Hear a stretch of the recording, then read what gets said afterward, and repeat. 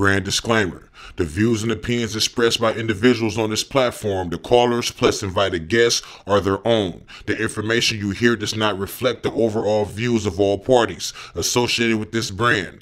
We encourage everyone to research all things heard live or via archive for edification purposes. Discretion is advised.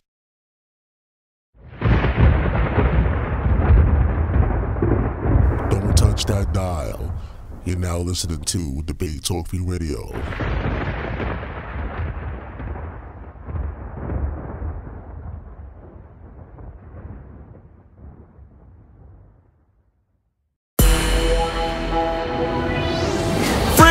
Fringe check, download today. Fringes is a new mobile app designed to meet, mix, and post with Torah keepers like you. That's right. How pleasant is it for brethren to dwell together in unity? Bring it out. Fringes is available on Google Play and the App Store.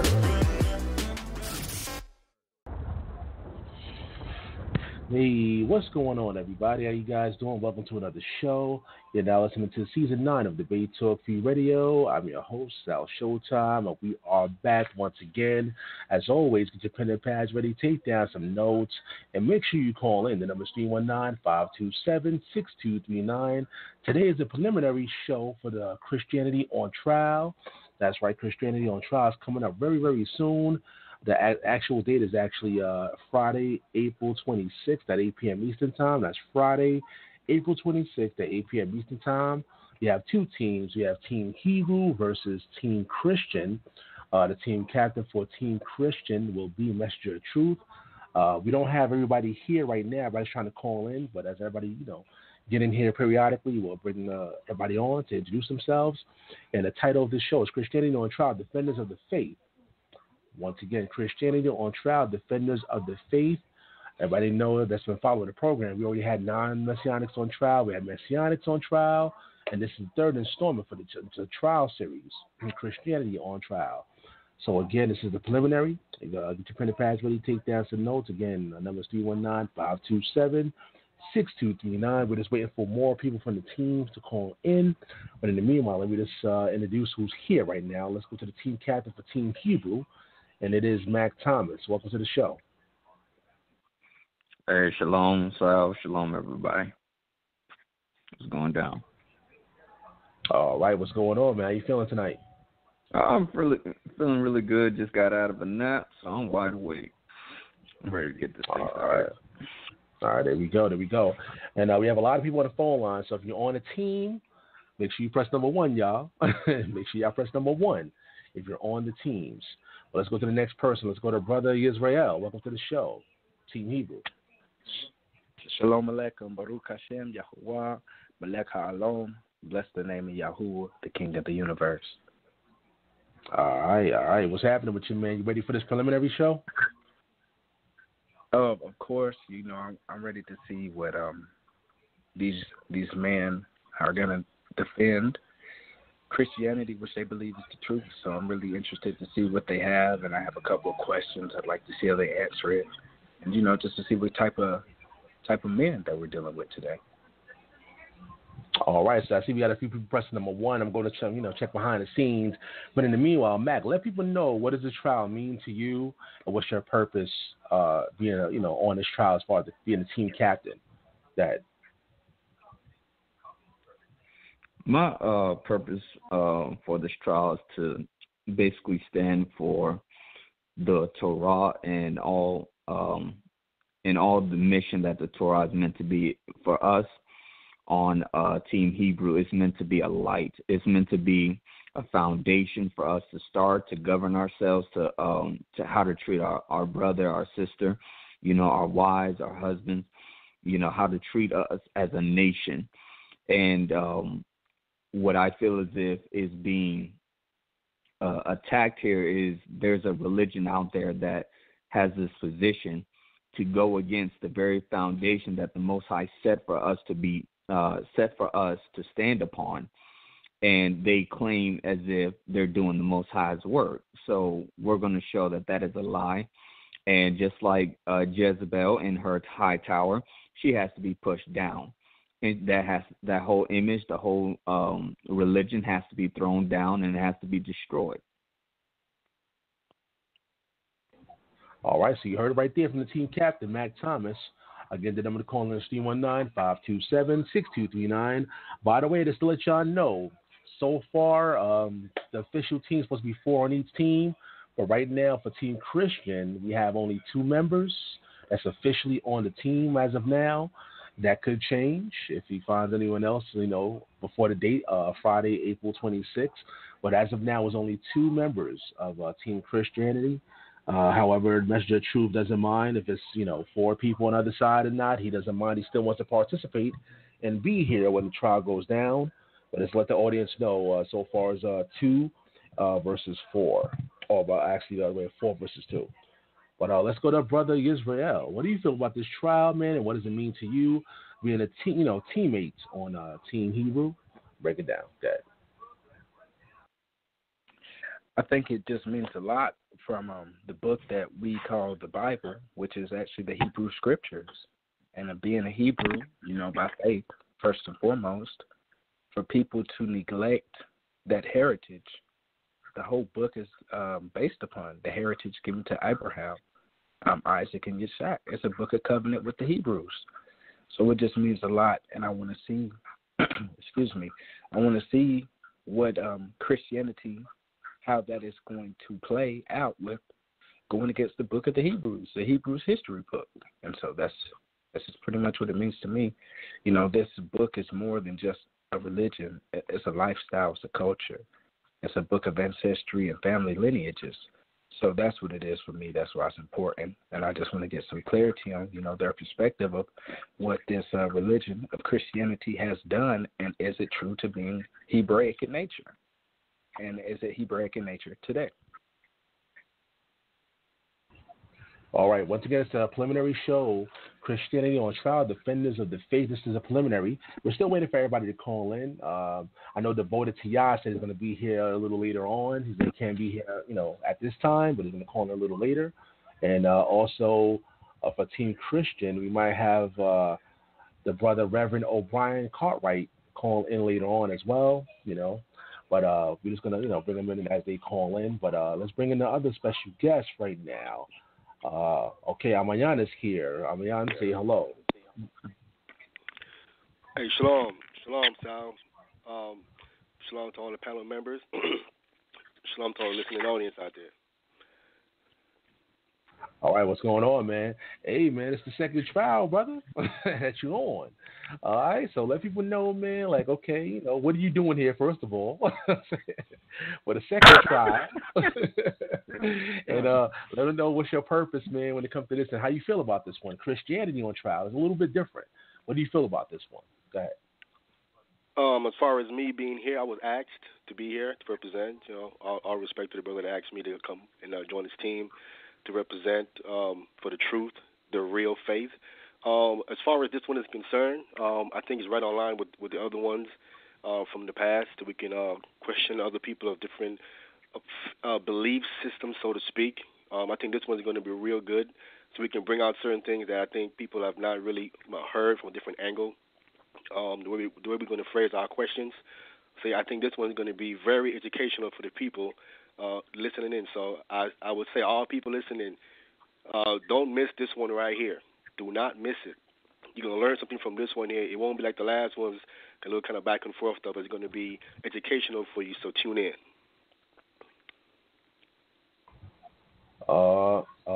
Can you guys hear me? Okay, there we go. My microphone acting up a little bit again.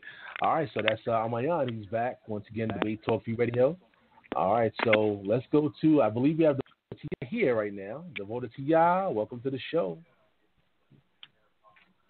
Shalom, shalom. Happy New Year's, all the Israelites, Messianic Israelites, and strangers and sojourners joining themselves with Israel. I wanted to come on today. I was invited to come on as well. I'm looking forward to this dialogue today. For me, I was a Christian for 11 years of my life since I was 16, and went to Christian college, got a bachelor's degree. Got a bachelor's degree in Christian counseling, associates in biblical studies, and but after 11 years, I started to find some extreme issues with the church, and what I've learned to today is there are two heresies that are very, very lively in Christianity, and it's replacement theology and dispensation theology, dispensationalism. I'm not 100% sure. I've been able to listen to a few videos, studying a little bit on Messenger of Truth, but I don't want to jump too much to conclusions. I'm looking forward to today to get some clarity on what he believes, if whether he's in any of those two categories or something in between. I'm looking forward to, just seeing where he stands. I believe dispensation and replacement theology are heresies because what they do is they don't let Scripture be congruent and consistent from beginning to end. They have to interpret and put their own interpretations and philosophy into the text and insert their ideas into the text, even when the text doesn't say what they're saying, and usually diverting to the church fathers. So hopefully today we'll be able to begin the process, and I look forward to the main trial. All right, so that's the vote of To Yah. So we have all four members right here live on Debate Talk Radio from Team Hebrew. If you just joined in, we have Mack Thomas, we have Brother Yisrael, we have Ahmayan, and the vote of To Yah. So now we're going to bring in the captain for Team Christian, Messenger of Truth. Welcome to the program. Hey, greetings to yourself, Sal. Of course, as always, I say the same thing. It's always a privilege and an honor to join you on your platform. It's, of course, greeting to the other team, Ahmayan, devoted to Yah, Mack Thomas. I didn't get the other guy's name, but greetings to him as well. Yeah, Brother Yisrael. Brother Yisrael? Okay. Yeah. Okay, fine. It's Christianity on trial. Well, the reality is, when has Christianity not been on trial? I mean, let's just talk about 2,000 years of history. There's only been one group of people defending all this Word of God from Genesis to Revelation, defending it and dying for it for the past 2,000 years. When the body looks to its right and to its left, before us, behind us, there was no one else standing with us, no one. Proclaiming and being persecuted and dying for this great gospel and this great faith, no one. Not even the Jews. The Jews were too busy fighting for their survival, being killed because of who they are, where Christians were being killed because of what we believe. So that's fine. I mean, Christianity has been on trial for the past 2,000 years. But interestingly enough, especially within the last 1 to maybe 300 years, we've had to stand against people who literally borrow and distort from us, which is the amazing part, especially even people who claim to be part of us. Christians have stood against pseudo-Christians for 2,000 years as well. Claiming a title has never made the tares part of the wheat, but it's all prophecy. So we're looking forward to it. We've been doing this for 2 millennia. It doesn't matter if they're Sabalists, Nicolaitans, Gnostics, Catholics, KKK, Mormons, Moonies, Christadelphians, Christian Science, Rasta, Islam, Nation of Islam, atheists, Hebrew roots, Hebrew Israelites. It doesn't matter. The list goes on and on and on. But the one target has always been Christianity. The two groups of people who have suffered the most on this planet have been Jews and Christians. And as I believe, that is Satan's way of trying to avoid his own fate of being sent to hellfire. He has no Messiah. He has no Redeemer. The only way he can escape his fate is to destroy the people of promise. That is why the Jews are the most persecuted people and the Christians are the most persecuted religion, especially, and interesting enough, from people who borrow and distort from us. But, yeah, this is nothing new for us. We're actually quite at home. We're quite used to being the underdog, so to speak. As far as the team is concerned, Pastor Marlon Allers, he will not be able to do it. It was very difficult even getting Rev O Brian Cartwright. These are men. These are my elders. These are guys who are, between 60, 70 years old. So they're elders. Minister Micah, some of you already know him. We call him Brother Micah. He's got a YouTube channel, From Blaze to Glory. He may call in tonight. He can't do it either. He's got to speak in revival that weekend, so that's fine. Reverend O Brian Cartwright, it was difficult getting him as well. He's got to do eulogies and fill in for other pastors, and he's doing some educational programs himself. Even right now, he's actually in a class. He's overseas, so he's an hour ahead of us on East Coast. But she should be here, I would say, within the next hour. He's probably held behind. But as of right now, and I have no plans on really adding to, and I may add one person. But as of right now, the only true definites, of course, is myself and Reverend O Brian Cartwright. I'm pretty sure he prefers to be called minister. He has all the titles, but he prefers minister because that's what he is. He has a heart of a servant. He's been a Christian as long as I've been alive, for the most part, about roughly 45 years. So looking forward to it. Christianity on trial. It's not Brian Cartwright on trial. It's not Messenger of Truth on trial. So looking forward to the questions. I've always loved questions, even the semi-contentious ones, because I enjoy talking about the Word of God. And as a Christian apologist, I really wouldn't be much of one if I wasn't accustomed to questions. So that's my intro. Looking forward to the show next Friday. All right, so we have Messenger of Truth, like as you mentioned. We're going to get Reverend O Brian Cartwright hopefully later on. Of course, as he called in, we'll bring him in. But, we're going to later on interact with everyone. Everybody's going to ask each other questions and stuff like that. But being that you're only representative right now for Team Christian, let me ask you a question. How do you feel? Let the audience know. Being that it's two and, it's 4 team members on the other team, are you going to be comfortable that night? You're going to ask these questions. How do you feel about that? It's 2 and versus 4 pretty much. I'm comfortable. That's not.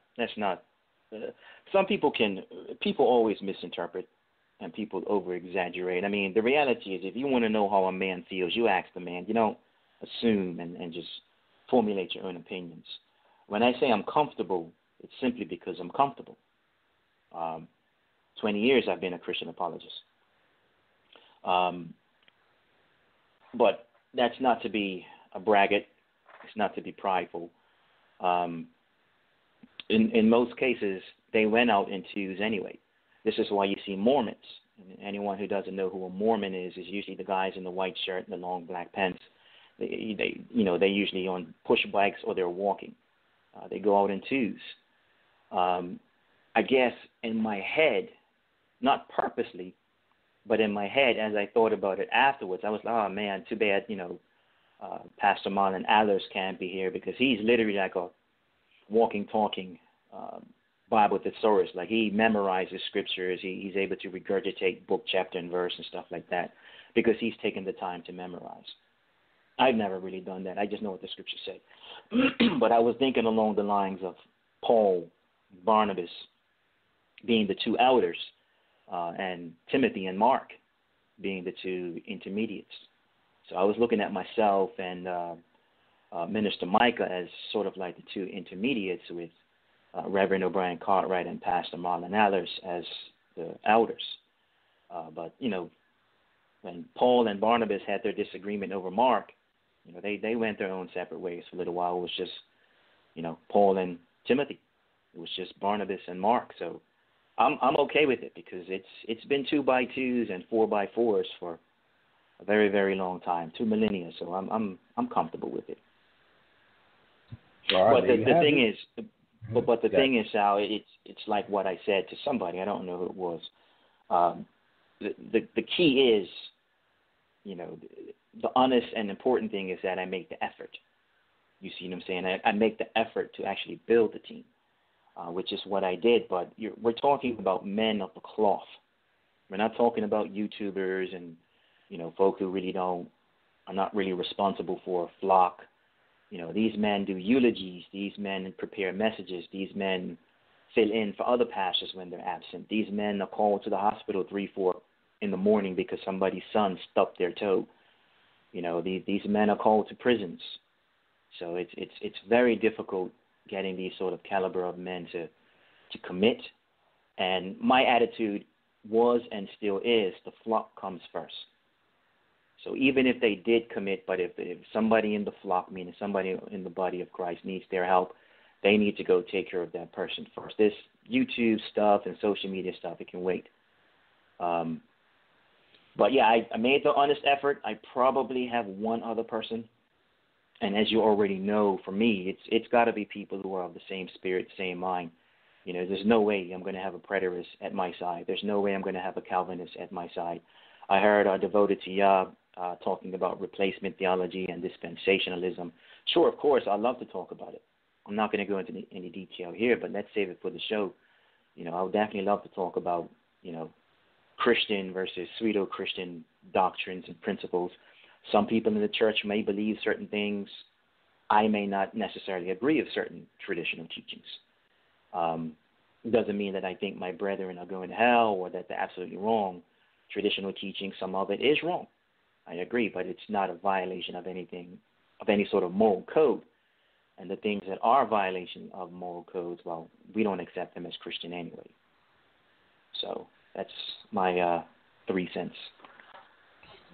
All right, so we're going to come back to you, Messenger of Truth. I know you're the only one representing right now, but hopefully we get Rev O Brian Cartwright later on.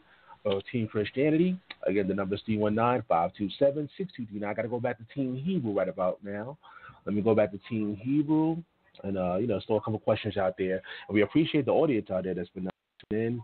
And again, if you have any questions, audience, 319-527-6239. You can call them via phone, call them via Skype. And press number 1 and we'll enter the conversation. Let me go to Ahmayan real quick. All right, Ahmayan, I got a little question I got to throw out there for you. What do you feel when it comes to Christianity? What do you feel like Christians don't understand when it comes to the Hebrew Israelites? You want to put some things out there? You can go ahead. Thank you, Sal. I think Christians, in general, don't understand the Bible, period, what it's saying at all. I think they read things and they think it's saying that, but they don't go deep enough to really get the real meaning behind what it's saying, because things are spoken in different ways in the Bible. Certain things are in parables, certain things in allegory, certain things in Hebrewisms. All these things play a part in your interpretation of what the text is saying. And I think they read certain things and thinking that it is literal, literally saying that, when certain things are speaking in metaphors or simile.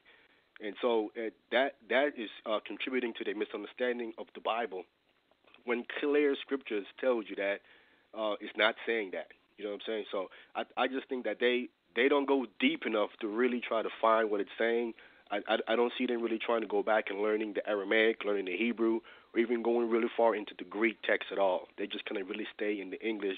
They don't do no background history of the culture and different things like that. They basically just do world history instead of Hebrew and Israelite history, where this thing originated from, where it came from, who started it, really, what this man was really about. So I think they just go off of what another man say. They use a lot of commentary for their interpretation.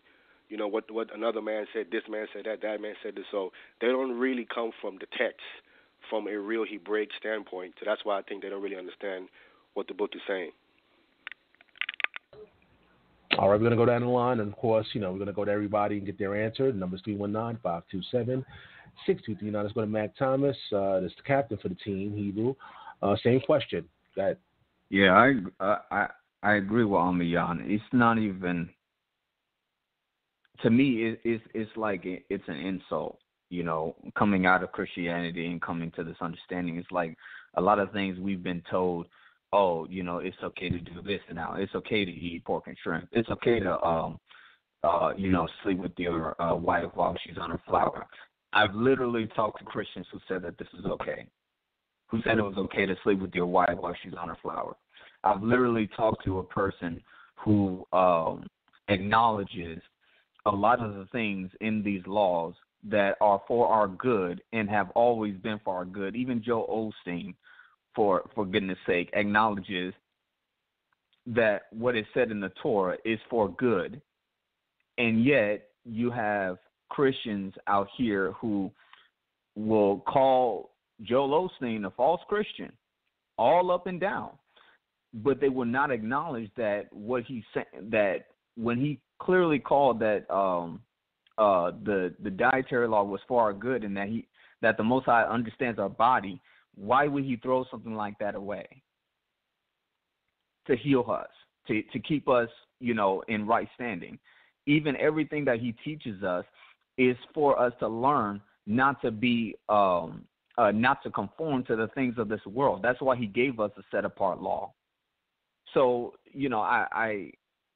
I say this: Christians don't understand nothing, whether it's 2,000 years ago, 4,000 years ago, 6,000 years ago.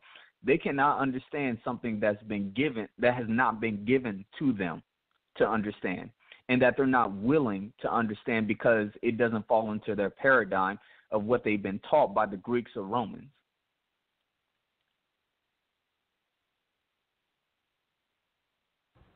Oh, okay. Once again, it's the preliminary show for Christianity on Trial, Defenders of the Faith. We're going down the line and asking everybody from all the teams certain questions, and I'm going to let them dialogue actually a little later on. I'm going to have a little timer set up, and I'll probably give everybody like 10 minutes to dialogue with each individual. But let's go to Brother Yisrael. Same question. What do you feel Christians don't understand when it comes to the Hebrew Israelites? Go ahead. Can you come back to me? I got a crybaby. Okay, I got you. All right, let's go to Devoted to Yah. Go ahead. Yeah, Devoted to Yah. Hi, shalom. Can you hear me? Yeah, you're loud and clear. Yep, you're loud and clear. All right. Yeah, for me, the biggest issue for me with Christianity is the abolishing of the law of God, which is the Word of God. Romans chapter 8 says that the carnal mind is against the law of God and can't please God. So I think there's a difference. I don't judge every single Christian. I actually do believe some Christians are saved. It's the teachers that I have a problem with, especially the teachers that are educated and are taught regarding the abolishment of some of the Torah precepts and statutes. That is what I have the biggest problem with, and I think it is the issue in the church, and which opens the doors for doctrines and traditions of men. It's really disheartening to see Christianity from its inception in the first century to distance itself from its Hebraic roots, which their Messiah, who they claim to be their Messiah, Yahushua HaMashiach, blessed be his set-apart name, they call him Jesus, was a Hebrew. He was a Jew, descended from the line of David, and Christianity has, since the first century, has distanced themselves aggressively, more aggressively to present day, with the Hebraic roots of the faith, distancing themselves from Israel, from Judaism, from the culture, from the statutes, the ordinances, the way of life, and it is. I consider it the great falling away, which Messiah said he would not return, and there'll be a great falling away first. And I believe that this is the great falling away, that people will get further and further away from the word of God, Yahuwah, blessed be his set-apart name, and they would have itching ears, and I think Christianity, and Christianity is not 100% wrong. I don't preach that. I don't believe that. Christianity has taught me a lot of good. You can only borrow from what has dominated, and in some cases have forcefully dominated the religions of the world. I mean, you got Freemasons, you got Christians coming over to the United States, enslaving natives and African Americans or Negroes or Igbos, whatever you want to call it. This is done by Christianity, as well as Islam. So when you have a world that is dominated by a false religion, of course you're not going to hear of the underground true believers who have died and been persecuted by the Christians. which Catholicism isn't even the first. It predates that. It's the Greek Orthodox, Egyptian Orthodox churches, which predates Catholicism. And in the Church Fathers, I mean, I go through on my YouTube channel, I go through some of the Church Fathers regarding the Sabbath and how they butcher the understanding of the Sabbath and are unable to quote Scripture, but the Church Fathers are easily able to, go on long dialogues of their philosophy and their thoughts, and but not back it up with Scripture. So, starting all the way in the first century, nothing is hidden. Praise Yah for the technology, for the internet. We live in the age of technology where all darkness is being exposed, which is a fulfillment of prophecy that knowledge will increase in the last days. So this is why we're seeing the awakening happen. This is why we're seeing Christianity, all the dirt being exposed, all the stuff that they hid under the rug is no longer able to be hidden under the rug. And it's only going to continue until the day Yahusha comes back, and we will officially see both Gentiles and Israelites fully obeying voluntarily, and some by force. But those volunteering to obey from their heart, we're going to see that beautiful picture actually manifesting fully with Israel being restored back into their land. So this is just part of the laboring in the gospel, laboring in the good news of the restoration of Israel, which salvation is for Israel first and then to the Gentile. I think the biggest problem with Christianity is their hatred for the Torah. Not 100% of the Torah, because obviously they embrace a lot of it, but it's a buffet for them. They pick and choose what they want without any scriptural interpretation, any precept to really strongly back up what they affirm. All right, that's devoted to Yah, representing Team Hebrew. All right, so we got to go to Team Christian, the team captain, messenger of truth. He is here representing. Again, the number is 319-527-6239. This is promotion for the upcoming show, Friday, April 26th, Christianity on Trial, Defenders of the Faith. That's Christianity on Trial, Defenders of the Faith. We appreciate the family that's tuning in via phone, via Skype. I see we have a lot of people tuning into the program, and we appreciate you. And we're still waiting for one more member for Team Christian to call in. As soon as he calls in, we're going to bring him in. But let's go to Messenger of Truth. Of course, I got to ask you the same question, but in reverse, of course. What do you feel the Hebrew Israelites are not understanding when it comes to Christianity? And also, you can elaborate or, comment or whatever you heard just now. Go ahead. I'll comment first because of the three people you asked so far, I haven't actually heard an answer to the question. If you ask, what do you think Christians misunderstand about Hebrew Israelites? But all I heard was, this is my personal feeling towards Christianity, rather than, I wish Christians would consider this, or I wish Christians would hear us when we say X, Y, Z. But I didn't hear either one of them actually answer the actual question.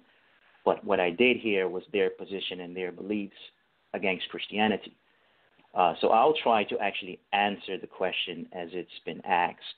What do I think Hebrew Israelites misunderstand about Christians? There's a lot. I guess they've already answered it. The three who've answered so far, they've already actually answered the questions. It's the same old thing: law, food, Sabbath, Sunday, Trinity, deity of Jesus. Separation from Hebraic roots. The end time prophecies. By the way, it was Paul who said, "There's a great falling away, not the Messiah." So we know all about that's about the church. We know that the salt has to lose its flavor. None of this stuff is a surprise to us. The attention of the Jews has to increase. The intention of the Christians must decrease in the last days. That's just a fact. None of this stuff is new. We see the false Christianity. We see the showboating and stuff as well. We see that. We have our own private conversations about certain leaders and even certain people in our individual churches that we are completely against. So, yeah, I mean, some things that can come up, we'll actually agree. Like, yeah, we don't like that either. If you're talking to a grounded, true Christian. You know, in the Western world, it's, well, I mean, I'm multicultural. You know, I've lived in other countries. I've been to tiny churches that have some powerful, biblically based preaching. Over here in the West, you have things called mega churches.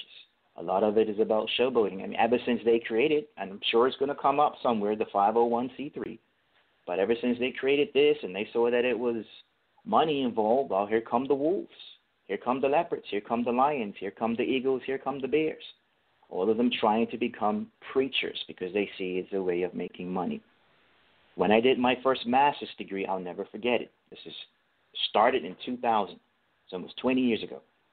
In my business communications class, my business communications professor was a professional speaker. She had her pin from the state of Georgia to prove it. She said she would have rather have been a preacher. And you know what her reason was? Because she can make more money. Now, you let that sink in for a second. She's not doing it because she loves the Lord. She's not doing it because she understands those sort of positions of leadership require sacrifice. And people always look at the threshold. Oh, yeah, it's popularity, or it's people serving you or honoring your name. But they don't know about the phone calls 4 o'clock in the morning. They don't know about the person who's spitting on your 1999 car just because it's a Mercedes-Benz. And a preacher is not supposed to drive a Mercedes-Benz. They don't know about the hate mail. They don't know about the tears. And they don't know about the spears that are thrown, and we have to pretend that the spears aren't thrown. They don't know about that stuff. They just know about less than 10 pastors in some sort of mega church because it's on television or it's on YouTube. But when we start dealing with the mom and pop Christians who suffer for this gospel, all of a sudden they have nothing to say because they are unchurched, they're ill-informed, and they're not exposed. But when you start dealing with true Christians who are in Christendom, well, the stories turn different, and then when you find us actually agreeing with some of the things that are said, but we've seen this before some of these New Age groups even existed. You know, we are the ones who actually have said the end-time prophecies are the great falling away. Falling away from what? From truth and doctrine. I am old enough. I'm not talking about something I read on a webpage. I'm talking about something I lived through and I saw. I am old enough to remember a church where Christians could not go to the movie theaters. That is a fact. I am old enough to remember where Christians could not wear makeup. That is a fact. I am old enough to remember when the women could not wear pants. That is a fact. Now, those are not even like moral sins. But I'm also old enough when even divorce was like a big no-no for the church. No, you can't have that. But at the same time, I'm also old enough to remember a global culture that hated homosexuals. I mean, I'm from, well, I'm not going to say where I'm from, but, you know, my British heritage, my background, they talked about killing homosexuals in songs. You go to any one of the islands and ask people who know reggae, you know, they're like, yeah, reggae music is always, used to be, talking about killing Bati boys then. You see, but cultures have changed. Times have changed. We know the end-time prophecies.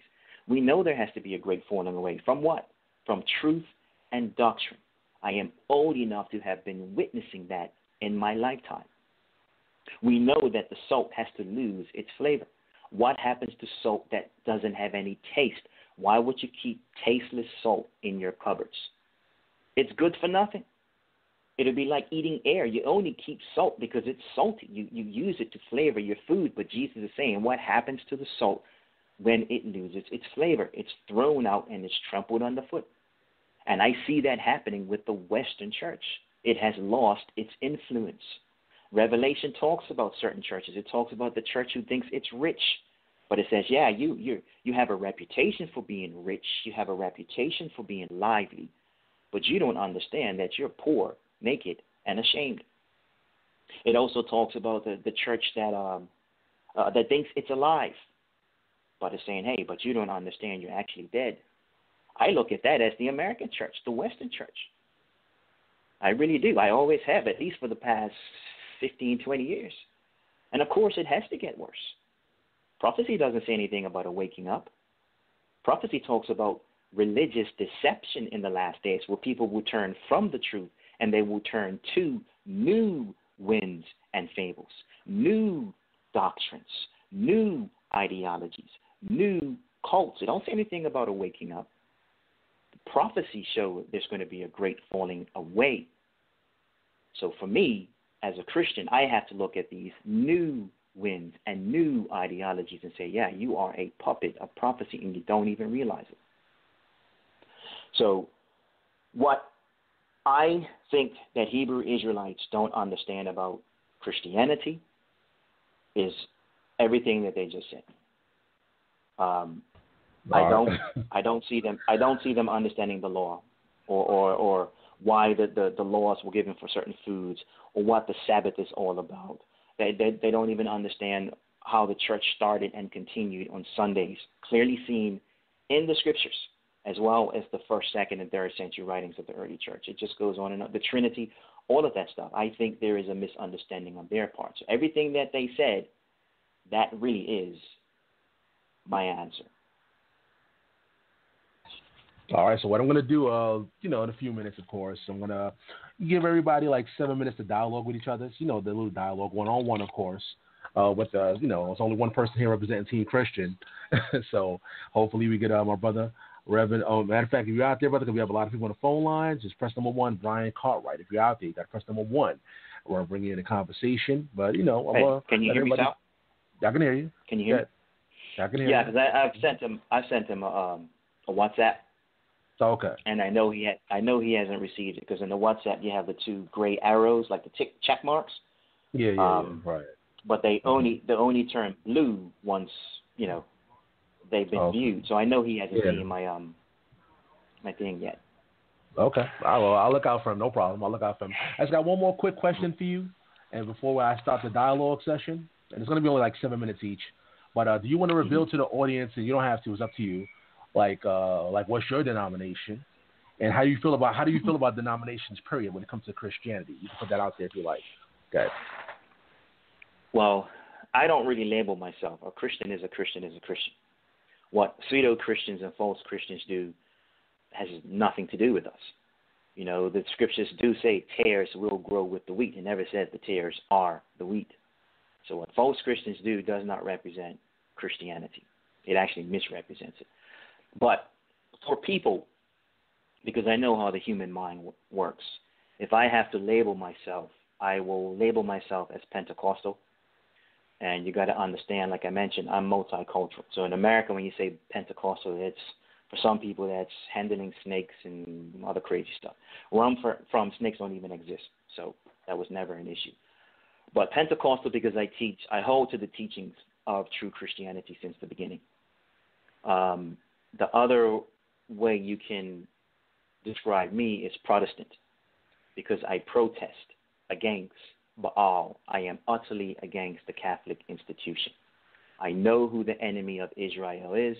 I know who the enemy of the church is. So I'm a Protestant, Pentecostal, Zionist Christian. I am a Zionist, not in the sense that this Western understanding of Zionism. I'm a Zionist in the sense that I know the land belongs to the Jews and no one else. Sarah was the first Zionist. She told Abraham, cast out that bondwoman and her son, because Ishmael must not have an inheritance with our son Isaac. So all intents and purposes, Sarah herself, she was the first Zionist. So by me saying that I am a Zionist, what I'm saying is that the land belongs to the Jews and the Jews only, no one else. So Protestant, Pentecostal, Zionist. Now, as far as my feelings toward denominations overall, that is, I'll use the word needed because I can't think of any other word.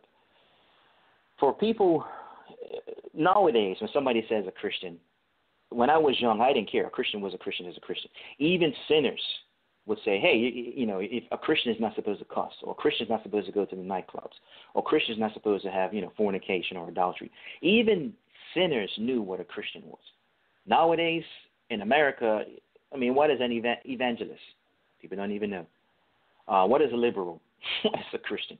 There's so many people who claim titles nowadays, and they have no true repentance, no love or service of the Lord. It's just religiosity. In this culture, people go to church and stuff because it's something to do on a Sunday. But during the rest of the week, or Saturday, but during the rest of the week, they're just hypocrites. They're just living their lives in sin. No relationship with the Lord. But denominations, I think, are needed in 2019 because there's too many false stuff out there. And I say, yeah, let's have the denominations because at least I can look at this particular denomination and say they promote homosexuality, they have nothing to do with the church. Or I look at this particular denomination, they believe Jesus is an angel, they have nothing to do with the church.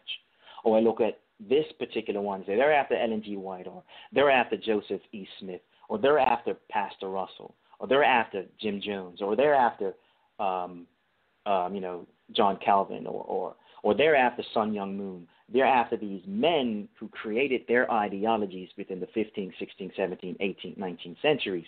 Stuff didn't exist with the early church. So with them, we just cast them off.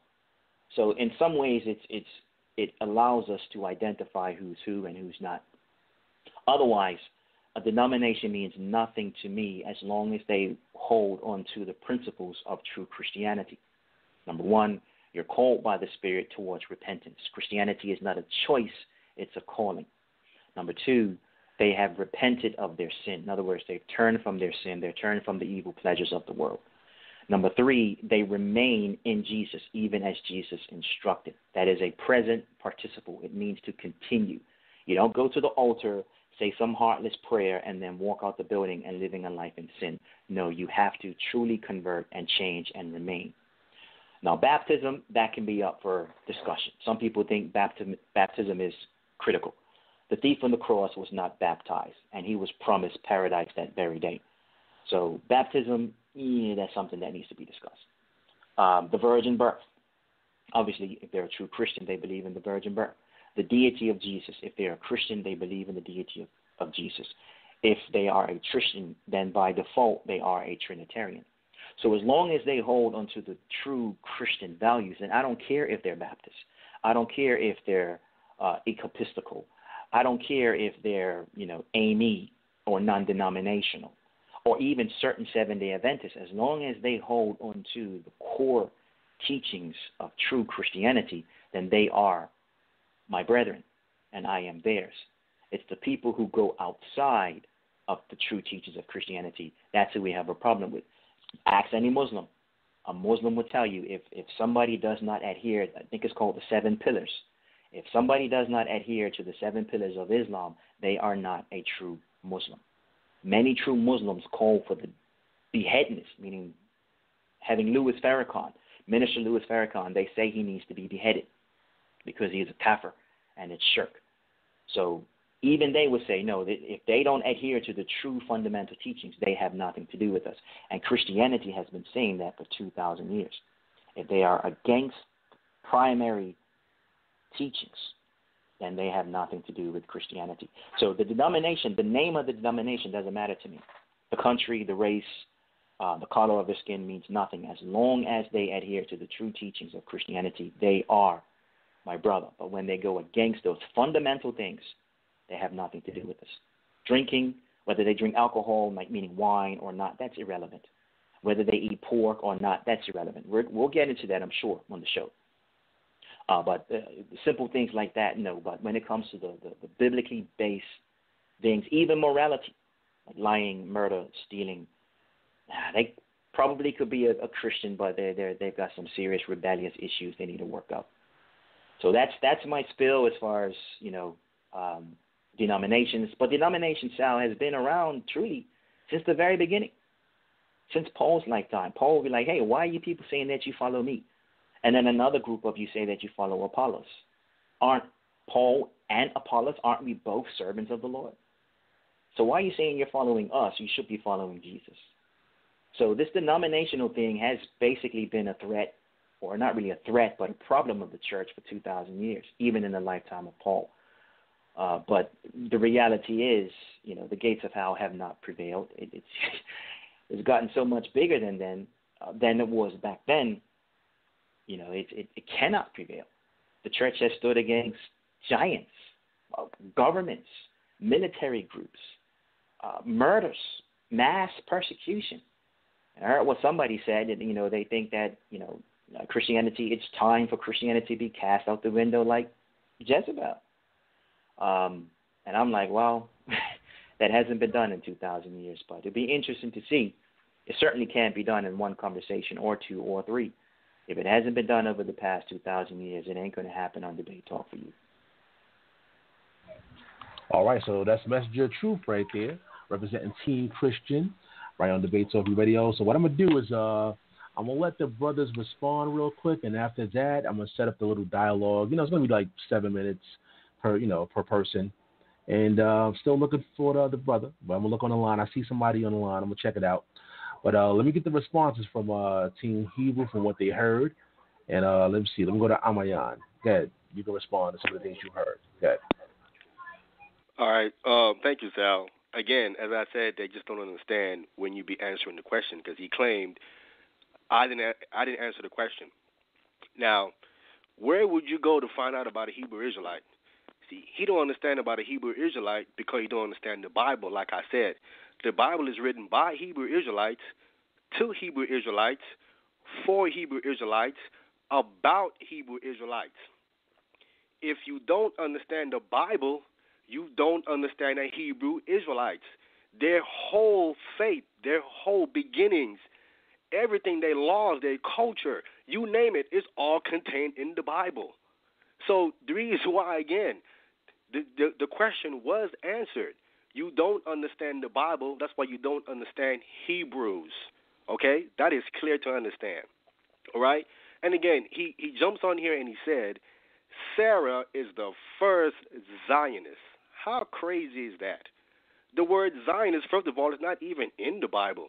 If you have to Google Zionist or Zionism, it goes back to these fake Jews over there, lying about who they are, stealing our identity and our culture.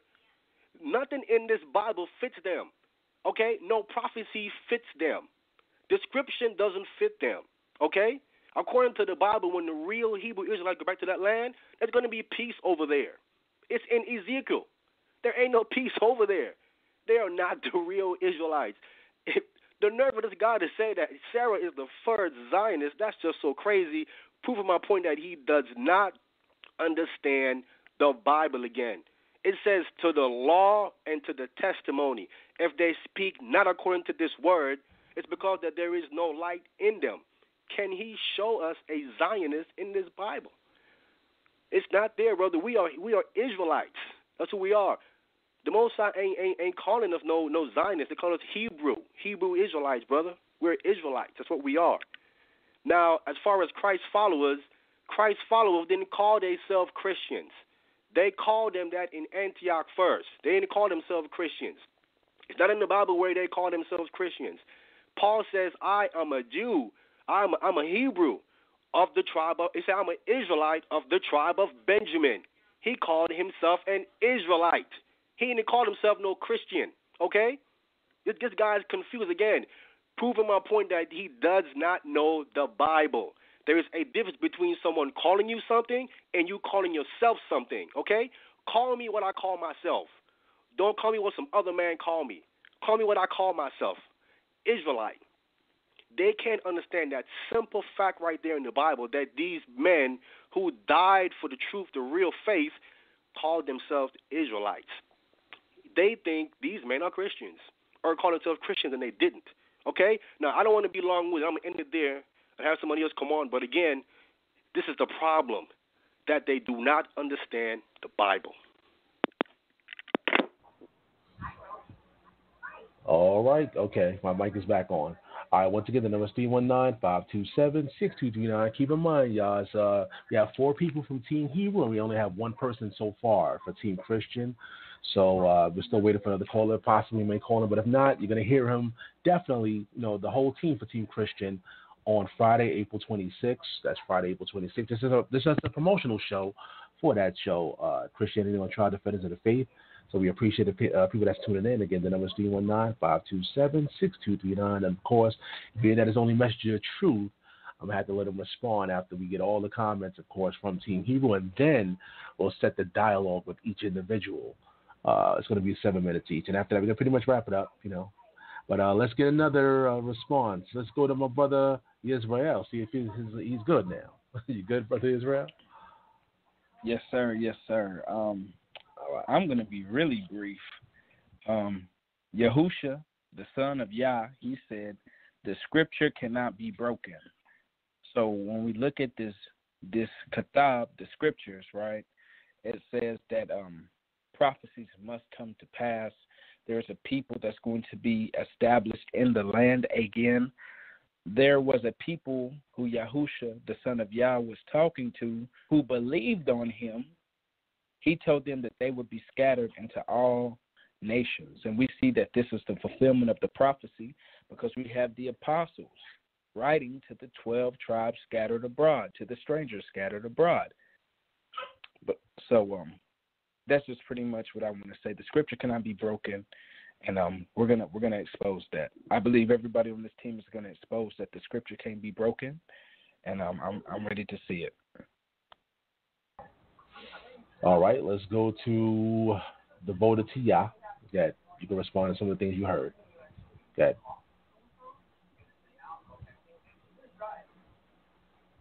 Not available right now. Not available right now. I got to come back in like 5 minutes. I'm being dismissed. No problem. I got you, brother. All right, so let's go to Mack. Yeah, go respond. Yeah, this is where the problem comes in. I mean, so none of us have answered the question, even though we're outlining how, I'm pretty sure I have, why Christianity will never understand what we base our foundation upon. Because, see, the issue is that Christianity, just like I pointed out when I mentioned the Jezebel metaphor, Christianity is full of witchcraft. I believe that. I believe that it's full of witchcraft for the simple fact that what he just said, okay, because I want to know that he's saying that he's a Pentecostal Protestant. Show me Pentecostal Protestant in this book that's mentioning a particular group, written by a particular group, just like Ahmayan has spoken. These scriptures mention a law that should be kept. He's mentioning that he follows the Mashiach, which I'm confused, because when did the Mashiach say that the dietary law was going to be done away with? When did the Mashiach say not to keep the Sabbath? When did the Mashiach say not to do any of the Torah? When did he do that? How can you say you stand upon a foundation of a man who kept the law, who kept Passover, who kept tabernacles, who kept all these things, and when you say you follow him, none of these things you keep. You'll keep Christmas. You'll keep Easter. You got Easter Sunday. You'll keep Pastor's Appreciation, but you won't keep the words that are written in this book. And that's the issue when there's like when there's a talk about this 2,000-year-old history. It ain't old enough. This was already established from the very beginning, and it still stands. And that's why, unless you come to the knowledge of the Amat, and you keep having this Greek and Roman mindset, what they taught you, this Greek philosophy, this Greek theology, you're never going to understand why the Mashiach says the things that he does. You're never going to understand the things that's being spoken of in the culture of this book, because it does not pertain to you. With that, I am.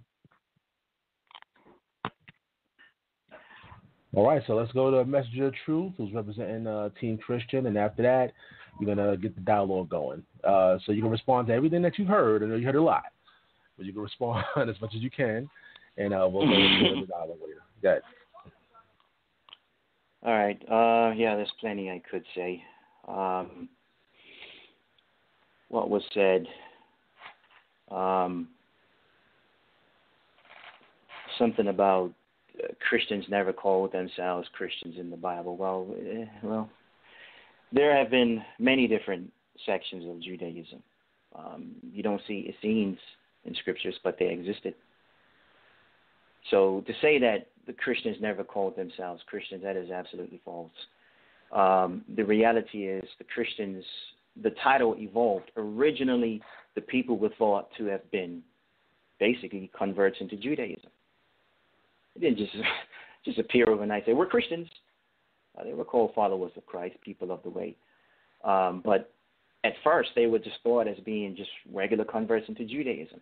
And then they were looked at as a sect of Judaism. But the more the Christians preached their doctrine, the more Orthodox Judaism began to realize, hey, no, they're centering a lot of things on this Messiah guy and grace, and not really the law of Moses, et cetera, et cetera. So when they were finally called Christians, that was meant as an insult. Now, these people, they're followers of that guy Jesus, Christianos. They're followers of Christ followers. That was meant as an insult. It's like me saying you're a follower of that gay guy over there. It's the same thing. It was meant as an insult, but for the Christians, the attitude was culturally and universally, you know what, they're right. We are followers of Jesus, Christianos. We are that. And so the name stuck. And from then on and on and on it goes. We see it in first century extra-biblical writing. We see it in the writings of Hebrew historians like Tacitus. We see it in Hebrew historian writings like Joseph ben Matthias, whom you know as Flavius Josephus. They all wrote about Christians, Christ followers. Of course it was the title by then. And of course the Christians had accepted it as their title in the first century. We see it all through first century writings. So that was, I don't know, it's just it's historically laughable is what it is. And then the part about, it's written by Hebrews. Well, first it's Hebrew Israelites. First of all, I should say I don't believe anybody on the other side is a Hebrew. But this is not the time for that discussion.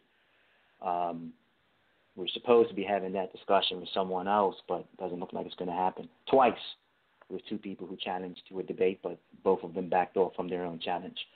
But it's not about Hebrews on trial. So my personal feelings to that is irrelevant. But there certainly is no such thing as a, quote, Hebrew Israelite, unquote, in any ancient literature. Not biblically, not any of the Zohar, not any of the Midrashi, not in the Talmud, not in any of the dead or alive rabbis.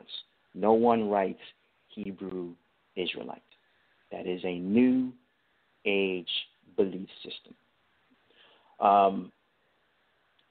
Some other stuff was said, I can't remember. Some other stuff like, it's not for you because you're not a Hebrew. Got news for you. According to your cult, your belief system, sorry. According to your belief system, I am very much a Hebrew.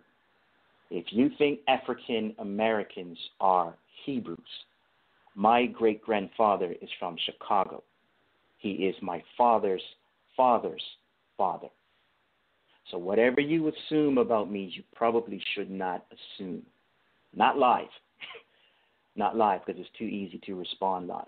My father's father's father is African American.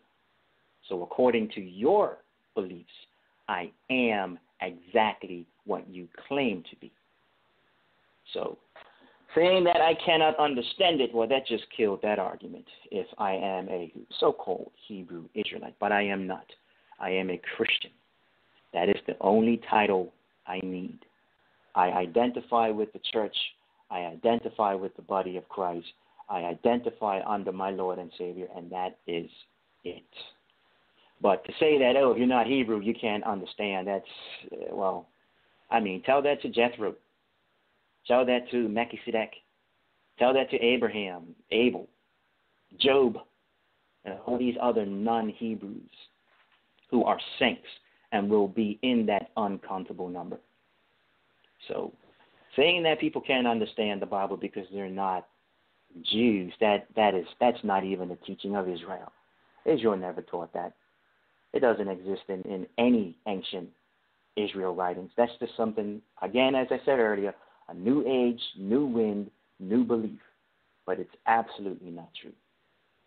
A lot of stuff like that has been said tonight, and I'm just sitting here like, well, we'll find out in the show. We'll find out in the show if we do know or if we don't know. I have no animosity or hatred, I should say, to any of you. I am hoping, yes, I have my personal opinions, but I am hoping that, and Sal knows my nature. Just look at my records. The people that I've shared platforms with on Debate Talk for You, none of them have been scrubs. None of them have been foul-mouthed, obviously hypocritical, people talking about the law they don't know or keep. All the men, well, 90% of the men that I have shared a platform with have been decent, mature individuals. So I'm hoping the show can be deep. I'm hoping it will be challenging. I'm hoping it will be influential. I heard Ahmayan say, hey, don't miss this show, don't miss this show. Well, that's good, that's good. But I'm looking forward to the actual show, but that's based on some of the stuff that I caught for these three so far. I don't know if you want to go back to Devoted for Yah or Devoted to Yah, Sal, because I don't think he had a chance to speak. Yeah, I got to go back to him. He just, see if he's available. Whenever you're done, though. Okay. Whenever you're done. Yeah, that's all I can really remember. It was a lot, and to be honest, I'll tell you my nature. I'll have to ignore the fluff. I have to ignore the fluff and just listen for, anything that I can sink my teeth into, because if not, that's how shows take a long time. Some people have the need to refute everything that comes out of somebody's mouth. I don't really have that need. I just listen. I try to listen for the meaningful things that I can really talk about without dealing with the fluff. So some things I guess I'll have to ignore, but either way, I'm still looking forward to it. And by the way, I do see that Rev O Brian Cartwright, that he has texts because they're blue now. So I don't know if he's tried to call in yet or if he's having trouble. But I do see he received my WhatsApp messages. All right, so I'll be on the lookout for him, of course. So let him know to press number 1. Remind him, press number 1. Let me do that. Yeah. All right, so let's go to Devoted to Yah, and after that.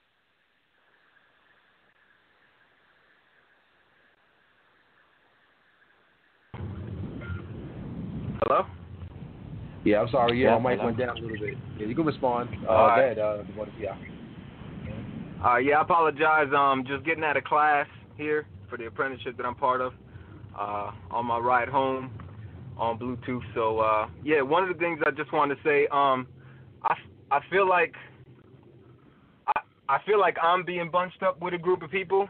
The very thing that Messenger of Truth doesn't want to happen to him, and I feel like I came on here and I said, I plan on asking him questions because I don't want to jump to conclusions on and bundle him up with a certain group of people. But I just want to let you know a lot of things that you said, Messenger of Truth, I don't agree with either. Me and you have a lot in common, so I would like to not be bundled up with everybody you hear on here. I speak for myself. That's my disclaimer. But my response remains the same. I mean, unless I misunderstood the question, Sal, unless you want to re-ask the question, Sal, do you think I didn't answer the question right? No, you did. I feel like, okay. So, I mean, that's the biggest problem I have with Christianity, and I think we're misunderstood. We're misunderstood, because of the understanding you guys have. So, we embrace the whole Scripture, again, Genesis to Revelation, as a congruent book that builds upon each other and lets us know when things are changing and lets us know if anything needs to be added or taken away. I think the book makes itself clear.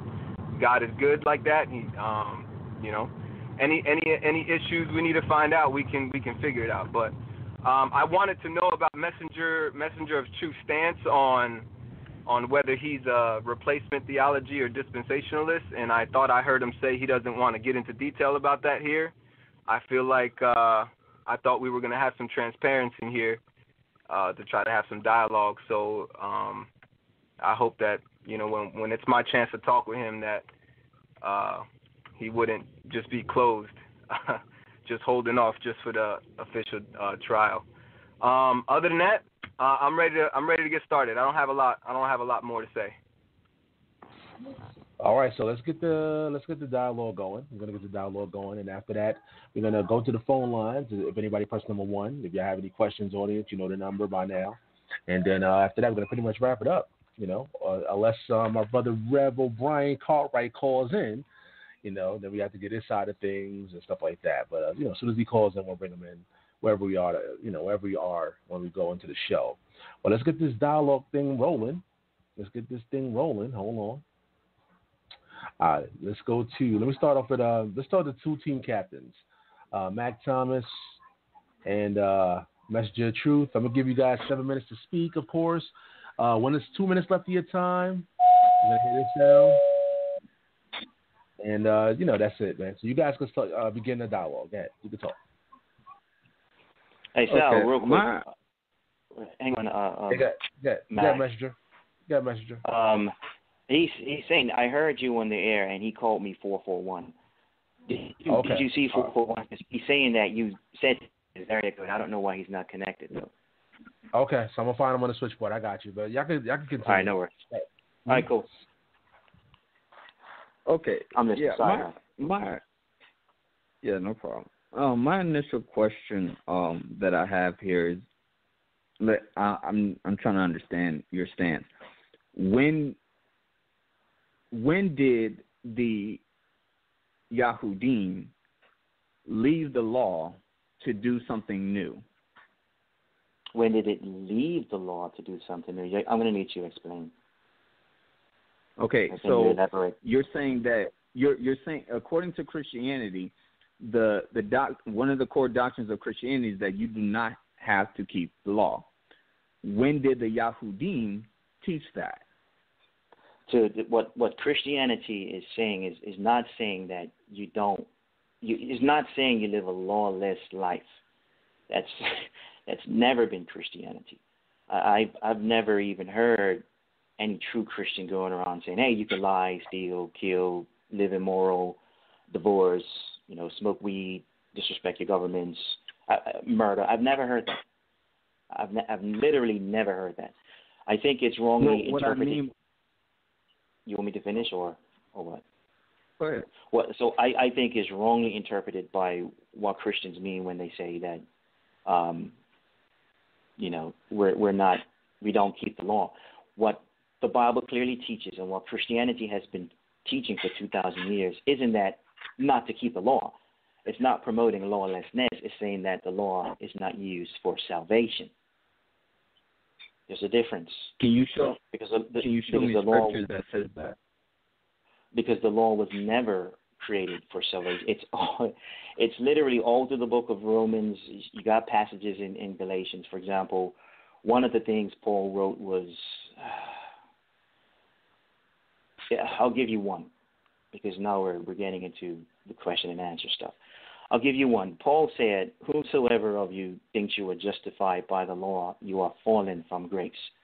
But the same Paul also wrote that we are saved by grace. So if we're saved by grace, if that is the seed, if that is the foundation of salvation, but Paul is now saying if you think you're justified by the law, you are fallen from grace.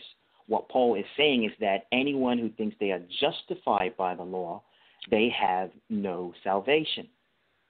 So what we've been saying for 2,000 years is that the law is not meant to save. And there's a whole lot of things I can go. I can go all the way back to God's test. I can go back to what Moses said concerning the law, and I will once we get into the actual show. But I don't really want to go into the deep details right here. But Christianity does not teach lawlessness. Even before I became a Christian, I knew it didn't teach lawlessness. the issue is that when you're saying that it does not teach lawlessness, because what you just said is that the Torah is not meant for salvation. It was never meant, or it's not used for salvation. And what I asked you was, when can you show me scripture that shows that? And that doesn't line up with what Shaul is saying, because he clearly says, he says in Romans chapter 6, he says that what shall we say then? Shall we continue in sin that grace may abound? Yah forbid. How shall we that are dead to sin live any longer therein? Know ye not that so many of us were baptized into Yahushua HaMashiach, were baptized into his death? When you get to chapter 7, he says that I found the law which was ordained to life. If something is ordained to life, how can it not be ordained as for salvation for anybody? If it's not ordained, if it's ordained for life, and we see the same thing written in Psalms 19, if it's ordained to life, how could it not be used for salvation? The reality is, if you're talking about life, life is living. So the law is meant to protect. Like, for example, the dietary things are meant to protect us from germs, parasites, etc. It's not meant for make us heaven bound. It's not meant for, in other words, nobody went to heaven because of food. Nobody goes to hell because of food. Nobody goes to heaven because of a festival or feast. Same thing with days. Nobody goes to hell because of days. It's morality. God has judged morality even before the law existed. That's why the flood came. That's why Sodom and Gomorrah came. The law didn't exist until Moses. So as far as salvation is concerned, the patriarchs didn't have the law. They didn't have oracles. They didn't have prophets. They didn't have scribes. But they had salvation. So in the book of Romans, the whole reason the book was written to begin with is it's not just to Jews, as was said earlier. Paul is addressing both Christians, meaning Gentiles, and Jews, because Rome had evicted the Jews out of Rome for 4 years, told them, get out. Didn't matter if they were religious or not. They had to leave Rome. But Christianity continued to grow. So when the Jewish Christians returned, they found the Gentile Christians not keeping certain laws and things like that. And they were bumping heads. So Paul is writing a letter to both the Gentile and the Jewish Christian. And that's why sometimes it seems like he's supporting the law. And other times he's saying, no, the law cannot save. It's clearly in the book of Romans, because he's talking to two different people. But never does he say that the law is unto salvation. To say that the law is unto salvation is insertion. Because even salvation comes before the covenant. It wouldn't be insertion. Because in order for you to say that, then what Abraham was doing when he kept the law would be false. Because it said the reason why even the covenant was even established with his son is because Abraham kept the law, statutes, and commandments. Even though it clearly says he was accounted righteous through his faith. What was his faith representing? His obedience to a written, through a law that he had to keep. Secondly, if you're saying that it was not ordained to salvation, what does it mean over and over again when we see in Torah where it says that you shall be cut off from your people? If you're cut off from your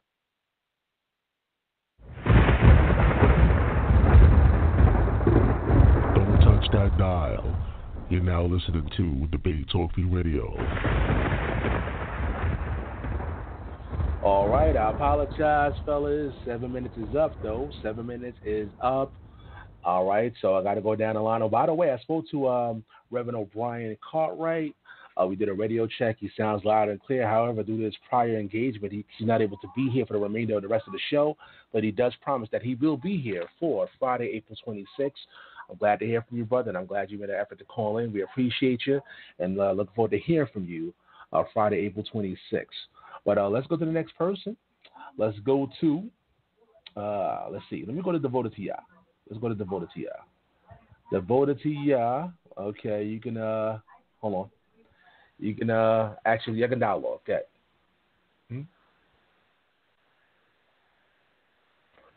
Yeah, Messenger. Yeah, you want to start Messenger? You can start it. You want me to? Oh yeah.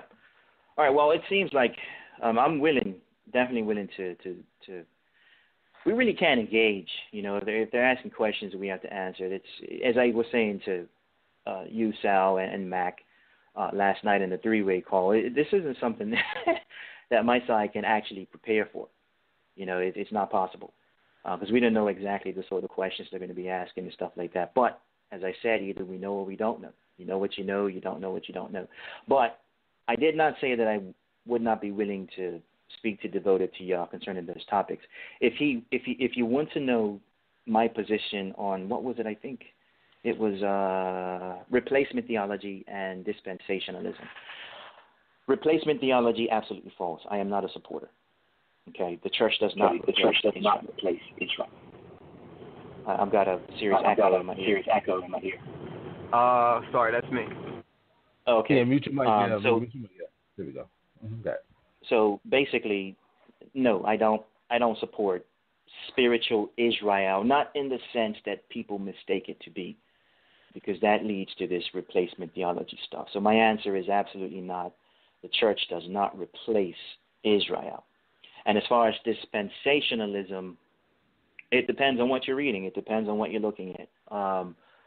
To me, dispensationalism is a tool, just like book, chapter, and verse is a tool. People say, oh, it's not in the Bible. Well, you know what? Nor were the names of the books, nor were the chapters, nor were the verses. These things were added many centuries after Jesus was long gone. But they're tools. It's just like the law. The law is not divided. There's no such thing as, really and truly, there's no such thing as moral law over there, or dietary law over here, or ceremonial law over there. The law is one, but mankind have divided and categorized the law. I don't have a problem with tools because it helps us to remember and retain and memorize certain things. But when it comes to dispensationalism, it's the same thing. I look at it as a tool. Now, it's evolved into a lot of stuff that people talk about today, but dispensationalism in its core is very simple like this.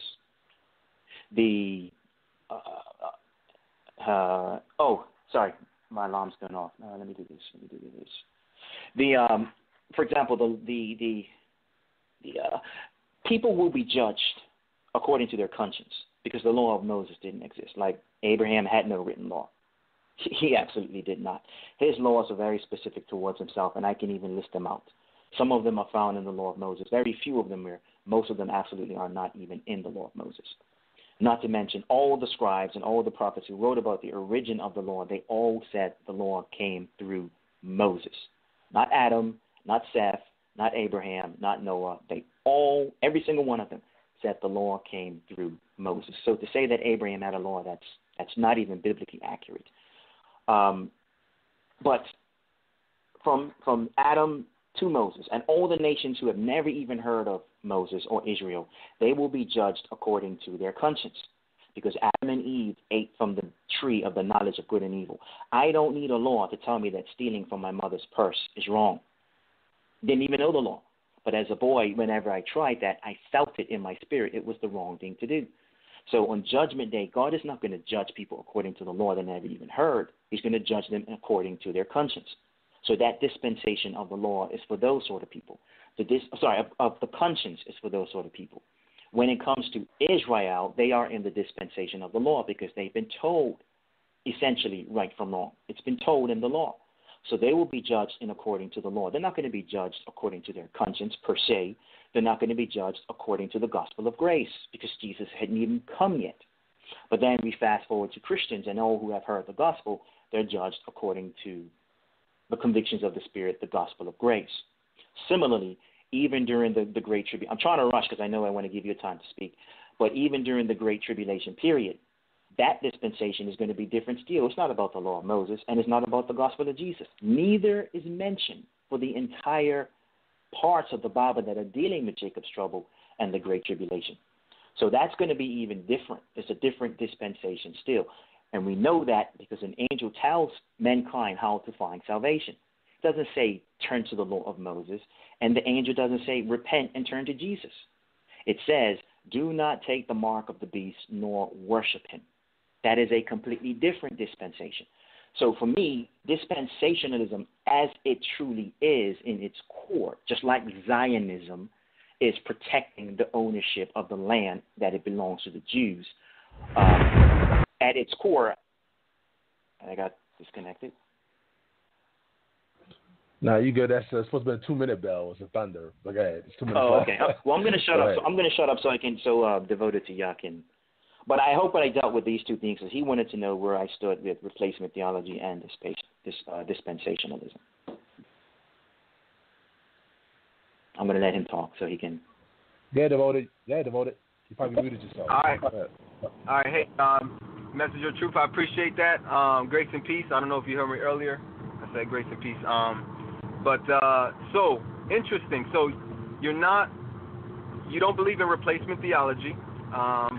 You're more of a dispensationalist, but it depends, you said, on what we're reading. And then I heard you say that you don't believe in the category of moral law, like the categories being broken down to civil, moral, and judicial. Is that correct or no? No, I didn't say I didn't believe in moral law. I said the categories were created by men.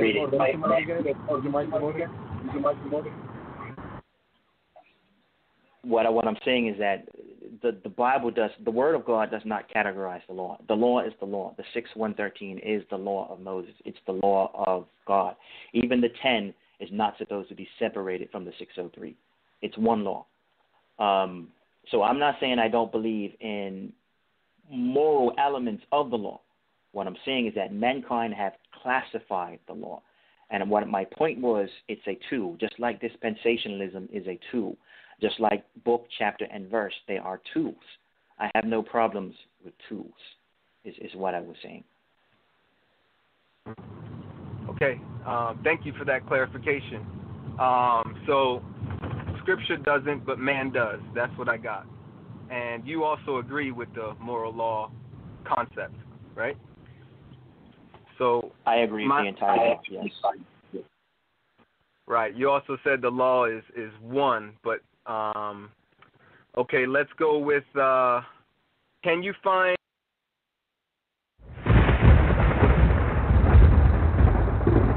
Don't touch that dial. You're now listening to Debate Talk Free Radio.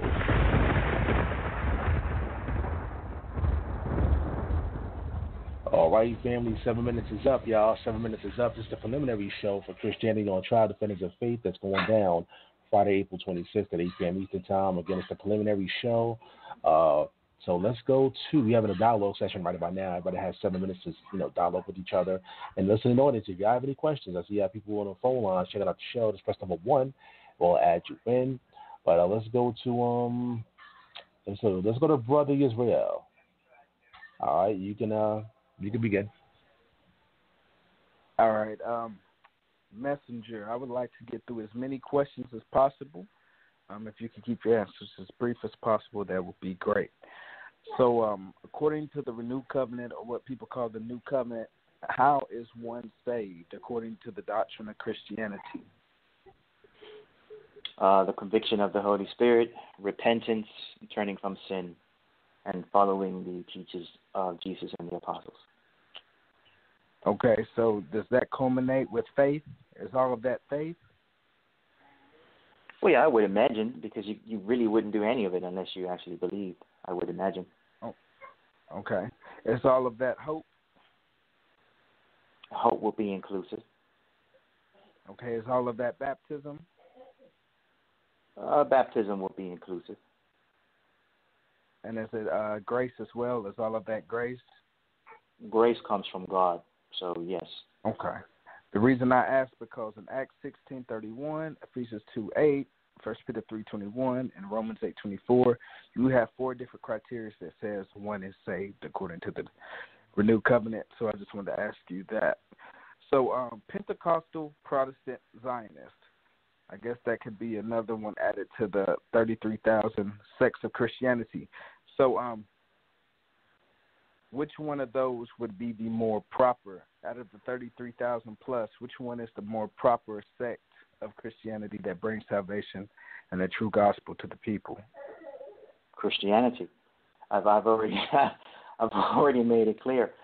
The denomination, it does not matter as long as fundamental teachings of Christianity exist, which I thought I was clear.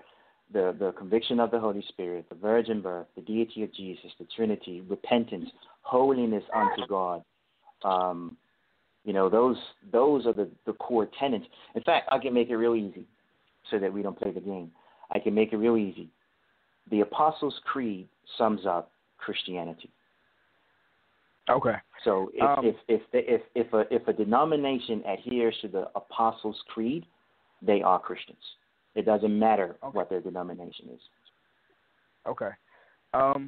You said you remember a time when Christians couldn't go to the movies, wear makeup, wear pants, or when homosexuality was, not accepted. So were those Christians in the truth, or was that legalism? The world might call it legalism. We were called Bible bumpers. We were called intolerant. But so is everybody who tells the truth. So of course they were in the truth. All right. So today, would that be proper Christianity if those that call themselves Christians did not go to the movies, wear makeup, wear pants, and denounce the homosexuality? The last, of course. But as far as the makeup, women were in pants. You got to remember, we're talking 80s, 90s. I don't remember women. Yeah, but that's why I asked you, because Christianity is supposed to be eternal. It's not supposed to shift with the eras of different, gaps in time. Well, let me finish. If you ask a question, let me finish. The thing is, nowadays, there are women's departments. A woman wearing women's jeans is wearing women's clothes. If you don't believe me, then go to Walmart tomorrow. Go into the women's section and buy women's pants, put them on, and walk around and see if people don't call you a cross-dresser. It's still pants, but it's pants designed for women. But back then, they didn't have this. And because it was also not very common, it's in some ways, it's as silly as saying that men wore skirts, because once upon a time, pants didn't exist. And that's a fact. Once upon a time, underpants didn't exist. We wore skirts. The Bible actually tells you that they had linen breeches, so underwear did exist. So I said once upon a time. You're talking about once they did exist. I said once upon a time they did not. But we're talking about Christianity, not history. I am. The next question I have for you is, so with that logic, if they created a man skirt tomorrow, is it cross-dressing today? For me, I wouldn't wear men's skirts. I see guys. No, for some guys do that now. Christianity. You said it wasn't Messenger of Truth on trial. You said Christianity. For Christianity. This is true. Okay. So you said that is cross-dressing if they invent it today. Today? Yeah. 2-minute bell. It's still 2 minutes. Go ahead. Go ahead. Oh, okay. Yeah, but for today, for right now, I would say that's a little weird. Okay. The same way they said with women. No, you're wearing women's pants. That's not right. But in 2019, it's very acceptable that a woman wears women's pants. Maybe in 2040, it might be acceptable that men wear that. Okay. How can it be wrong if men always wore those before pants existed? All you're doing is going right back to how it was in the beginning. So how can it be wrong? Let me ask you this. So going back with that logic, like you said, you would say that it's wrong for men to wear a man's skirt. Is it wrong for women to wear women's pants because the foundation of that came from a Torah perspective, which was the basis of, what people call Christianity today, when, a man should not wear that which pertains to a woman, neither shall a woman put on a man's garment. So would you say wearing women's pants today is frowned upon by the religion of Christianity? No.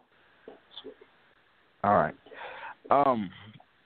Who brought Christianity to the Americas?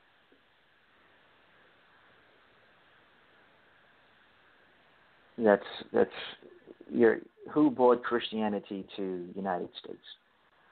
I would say it came with certain pilgrims. You have two Americas. You have two Americas. I was very specific in my question. You have Northern and Southern America. Oh, okay. Okay. Well, I said United States. United States isn't that North America? That wasn't my question, though. I said Americas, plurality. Well, I would either way. It doesn't matter. It would still be the Christian pilgrims, I would think. I'm not American. Which Christians brought Christianity to the Americas? Which Christians brought Christianity to America?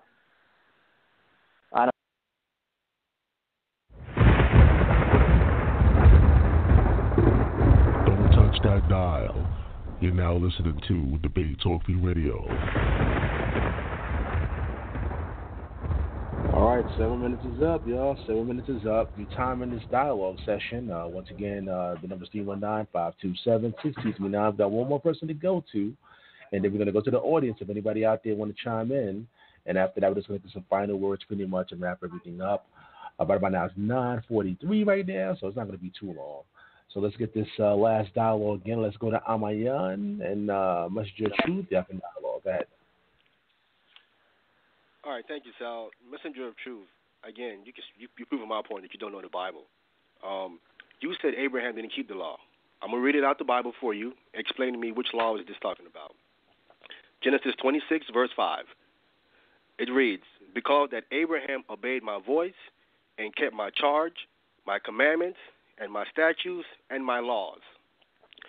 Which law right here is Abraham keeping? And this is the Most High speaking. He's not talking about the law of Moses. Abraham was told to leave his country. He was told to circumcise all the males in his house, none of whom were his descendants, most of whom were his hired servants. So I didn't say Abraham had no law, as you're suggesting. I said he did not keep the law. There was only one law, Ahmayan, and that is the law of Moses. Moses wasn't born until 300 plus years later. You cannot keep something if it doesn't exist. The scriptures even tell us, as I said, over and over and over. Every prophet that talks about the beginning of the law says the law came through Moses. It does not say the law came through Abraham. No prophet, no scribe attributes the beginning of the law to Adam, Noah, Job, Melchizedek, or Abraham, Isaac, or Jacob. Every single scribe, every single prophet, when they talk about the beginning of the law, they ascribe it to Moses. Moses hasn't been born in Abraham's lifetime. I didn't say Abraham didn't have laws, statutes, and commandments because he was told to do certain things. He was told to leave. He was told to circumcise his son. He was told to dwell in the land. He was told to leave the land and go to Egypt. So, of course, he had commands. But those things are not the law of Moses. They're not. It's like Noah was told to build an ark. You're not told to build an ark. That's not part of the law of Moses. It was a command that God gave to Noah specifically. That is my point. That stuff that Israel boys learn concerning the law. So, no, I never said Abraham didn't have any. I know what the scriptures say. I never said Abraham didn't have any sort of law, statutes, and commandment. I said he didn't have the law because the law, the 613 mitzvah, that came through Moses. It didn't come through anybody else. God himself said it. He said, I gave you my law through my servant Moses. He didn't say through my servant Abraham. And even in other passages it says, what great law and statutes has the Lord laid out for any other nation? And the answer is no one. Because it says, what other country has the Lord given these statutes as he given to us this day? And the answer is no one. So even Israel knew that the law came through Moses and was given to Moses from the mountain. So that's what I said. Okay. All right. So, I just want the listening audience, because like I said before, that he doesn't understand the Bible. I want you can hear it clearly because he was the one that started saying that people ain't answering the question. Do you know just now he didn't answer the question because I asked him what law it was. He didn't say what law it was, and I read where it says For Abraham kept my commandments and my laws. This is Most High speaking. He's saying he kept my commandments and my laws. So he's acting like when God is speaking here about my commandments and my laws, it's something different than what Moses had. It's the exact same law because it's all from the Most High. It's the exact same law. But you know what? He won't admit that he was wrong. Is the point. These Christians don't have no kind of humility to say they was wrong about something. You know what I'm saying? And again, he never answered the question, what laws are these that Abraham is keeping then? He never answered it. Let me go to my next question, okay? I'm continuing to show you that he doesn't know the Bible. I'm going to show you clearly. I'm going to go to where Christ says, keep the law to be saved, because he says that the law can't save you. This is what he said. I'm going to read it out the Bible again, okay? I'm going to come to Matthew chapter 19. The rich man. I want to come to verse 16, okay? It says, and behold, one came and said unto him, Good master, what good thing shall I do that I may have eternal life? He's speaking of eternal life here, okay? That is salvation, is eternal life. He responds and says, Christ says, and he said unto him, Why callest thou me good? There is none good but one, that is God. But if thou wilt enter into life again is speaking of eternal life, is speaking of salvation. So Christ is responding to him, giving him the answer to his question about eternal life. If you want eternal life, if you want to be saved, if you want salvation, here's the answer. Christ telling him what he got to do to get it. He says, keep the commandments. Now, messenger of truth. Yes, sir. What commandments here is Jesus Christ referencing to for this man to have eternal life? As I said earlier, morality has always been judged even before the law existed. That's why I mentioned the flood. That's why I mentioned the fire on Sodom and Gomorrah. The man himself asked Jesus, which ones? Jesus said nothing about feasts. He said nothing about foods. He said nothing about ceremonies. Every single thing Jesus mentioned was morality, because he said nothing about Sabbaths either. Everything he said was of a moral basis, because as I said, God has punished morality even before the law existed. So when the rich man asks, which one specifically are you talking about? Jesus gave him a handful. Out of all those laws, he gave him a handful, and every single one was of a moral nature. And even then, he tells the man, well, if you want to be perfect, what you do is sell everything that you have and come follow me. And the man couldn't do that. And he turned and walked away. Okay. It's right there in the scriptures. Again, why would you ask me what's right there in the scriptures? Again, the man himself asked him the question. He didn't answer the question again, because he himself said earlier, you can't separate the Ten Commandments from the law. He said it earlier. So if Christ named 5 commandments here, which will be attached to the law because you can't separate them according to his own words earlier, okay? So when Christ keeps the commandments, he's speaking of the entire law because his own words earlier says you can't separate them. So he's speaking of the whole law, okay? So he cut himself earlier, all right? Play it back and hear him say it, okay? So clearly right now he's saying something different, okay? He's cut again.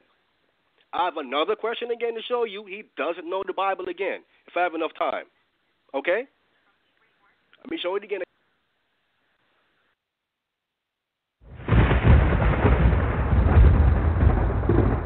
Don't touch that dial. You're now listening to Debate Talk Free Radio. All right, unfortunately, time is up. 7 minutes is up.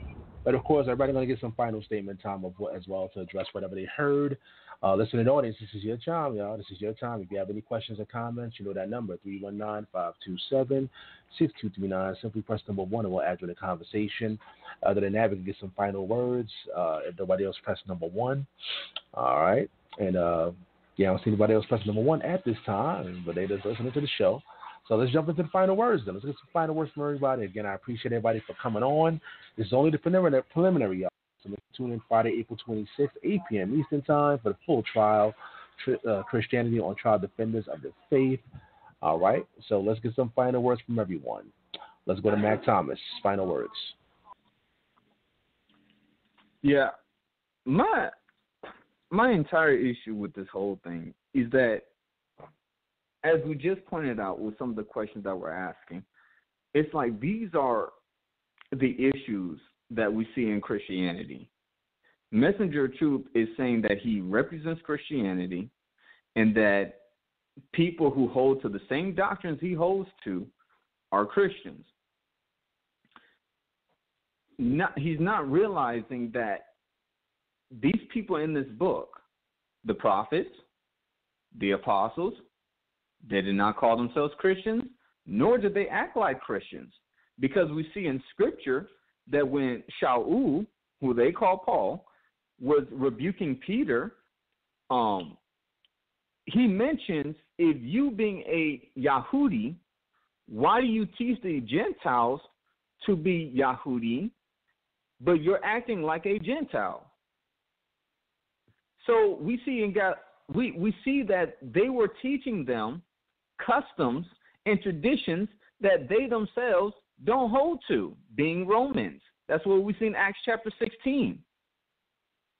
So just as my brothers, Brother Israel, Ahmayan, devoted to Yah, we're asking serious questions that don't make sense in a Christian worldview because, again, as I mentioned before, it has nothing to do, MOT, I'm going to say this to you specifically. I don't care that you are calling yourself an African American and you think that holds to this paradigm of Hebrew Israelite. That's not the issue. That's not what makes you what is talked about in the scriptures, what calls you Yasharal of Elohim. What makes you a son of Elohim, what makes you a child of the Most High is that you obey the commandments and you die for the name of Mashiach. You hold his name. His name ain't Jesus. He has a Abari, which is what they translate into Hebrew. He has a Abari name. He has an Hebrew name. Yah is salvation. You don't hold to that. Because if you did, then we would see the same things that the Mashiach doing, you doing. When you see that he is keeping the Sabbath, as his custom was, as you see him keeping the Feast of Tabernacles, as his custom was, as you see him keeping the Pesach, as his custom was. How did they receive the Ruach in the book of Acts chapter 1 and 2? How did they receive it? He told them to go to Jerusalem to receive the Ruach on the day of Pentecost, the Feast of First Fruits. That's a custom that they were told to keep in order to receive the gift of the Ruach HaKodesh. How can you say that all of a sudden my religion is for 2,000 years old? Again, it's too young. We have been living on the very firm foundation since the prophets, since the very beginning. The very things, the very instructions that was given to Adam, the very things that was given to Abel, the very instructions that were given to Enoch, the very instructions that was given to Abraham, Yitzchak, Yaakov, were all given to us for us to obey because it was ordained to life. That's what Shaul said. That's what Kepha said. That's what Yaakov said. That's what Mashiach said. All these men, the patriarchs that you say you hold to, obeyed the commandments. And the thing is, you can't show what they didn't. You can't show where these people said that we don't need to keep the law of Moses anymore because it's not ordained to salvation. That is never in the book. And it ain't right to even even proclaim that. That's not what Mashiach represents. He represents order. He represents what his father taught him, and that was the law. The same thing he taught Abraham. That's why Ahmayan just gave it to you. He kept the law, statutes, and commandments. How do you get some law, statutes, and commandments, and there's no standard? All of a sudden, Noah is doing something different than what Abraham did. All of a sudden, Abraham is doing something different than what Yitzchak did. No standard. And that's what Christianity represents. It represents no standard. They pick and choose what laws they want to keep. And they go on by, after century, changing the very commandments that were eternal, everlasting, the Sabbath, everlasting, the covenant of the Most High, everlasting. With that, I am. All right, we get some last verse from everybody here. Once again, we appreciate the family that tuned in. Or make sure you check the description box if you want to reach out to any of the special guests, or if you want to check out the Talk View schedule. Join the group, y'all. On Facebook, it's called Debate Talk View Radio. All you got to do is type in the search box on Facebook. One word, Mr. Sal Showtime. That's Mr. Sal Showtime. Join the group. If you join the group, you can check out the merchandise. We have the Debate Talk View merch. Check it out. You also have a schedule. Keep update with what's going on Debate Talk View Radio, so you don't miss any episodes. So we encourage everybody to join the group, y'all. Facebook, Mr. Sal Showtime, in the description box on the Facebook, and join the family. So let's get the next person's last words. Yisrael, last words. All right, yes. So, I'm going to stand on what I opened up with. Yahusha, the son of Yah, he said, the scripture cannot be broken. And so, I'm looking forward to the show. I got a lot of questions in. I'm going to continue with my examination of this religion. We're gonna weigh up, what is being represented what has been represented today, and which will be represented as Christianity, to see if it holds up to the word. Because at the end of the day, the word is eternal. Heaven and earth shall pass away, but the words of Mashiach, the words of Yah, they're going to last forever. So with that being said, if you are subscribing to the religion of Christianity, please weigh everything up by the word and to see if what you believe is going away against the word of Yah. Because if it is, you are following a doctrine of a demon, one who has misappropriated the word of Yah, and its truth is mocked. Shalom. All right. That's Brother Yisrael. We appreciate you for coming on. Let's go get Ahmayan. Last words, guys. All right, thank you, Sal. As you can see, the problem is that these Christians don't understand the Bible. I was asking them simple questions about Abraham, and I clearly read my law. It's like he didn't hear the words "my law" when Most High is speaking. It's clearly when the Messiah is quoting the Ten Commandments, and he believes that they're all the same thing. But yet he have to explain something that he was taught. What he was saying tonight is stuff that a man taught him. He didn't learn that from the Bible. Messenger is giving you what a man taught him.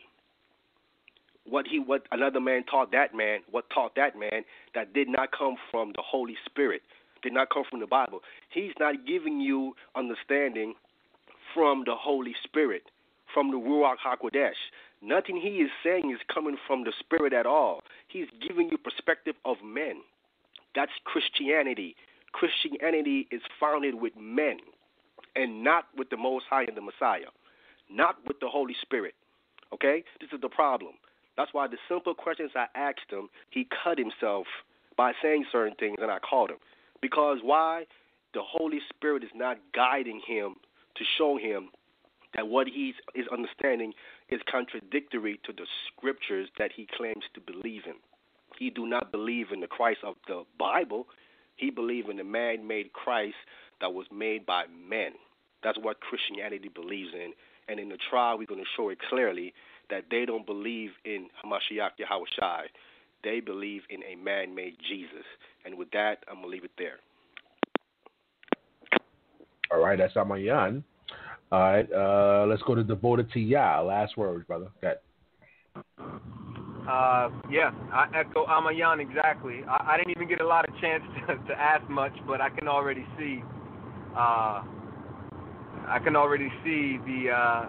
The issue. I just want to talk to the audience real quick. Just be a little intimate here. Listen, I need you guys, everybody, Christians, Messianics, Hebrews. If you have not studied dispensationalism or dispensation theology, I encourage you to get a little educated on it. I asked a simple question, and what I heard today, if this doesn't disturb you, you're not awake yet. He said that the law of God is one. He used the word oneness, consistency. However, he admitted that the term moral law is not found in Scripture, is not given by God but man. And when I said, I thought that he was disagreeing with the terminology. But he insisted that he actually agrees and he actually used the term moral law when answering one of my brother's questions. And if that does not concern you, you are not awake. We should not be holding to doctrines and traditions of man above the Word of God. That is heresy. That is what the Sodomites did. They exchanged what was righteous and good and changed the Word of God for a lie, Romans chapter 1. And this is, I agree with Ahmayan. This is, and all my other brothers, you guys are going to see this. I want you to listen closely to how how does he come to that conclusion when the term moral law doesn't even exist and the definition doesn't even exist in Scripture? But it comes from man. This is extremely problematic. I want to go into some more things that I look forward to going into regarding dispensation theology. I would like to go into, the issues with the dispensations of how God was dealing with the Israelites and now dealing with the Christians. I want to talk about this particular different categories of God's law. When did these different categories end, and how do you know that it stopped? And so I guess we'll wait for the trial. I hope that you guys can make it.